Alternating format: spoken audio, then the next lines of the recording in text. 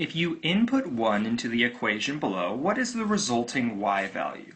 Now remember, input is always, it's always your x. Your input is x, your output is y. So when it's asking for the resulting y value, it's actually looking for your output. And when it wants to know what your input is, or when it gives you your input, all you have to do is put that in for the x value.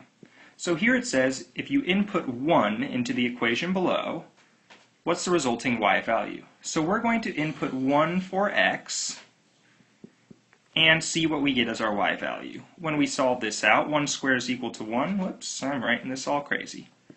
Y squared minus 1 equals 3. We're trying to get y all alone, remember? Y squared is equal to 4, so y is equal to the square root of 4. Which means that y can either be positive 2 or negative 2, because both of those numbers, when you multiply them by themselves, will give you 4. So these are both correct.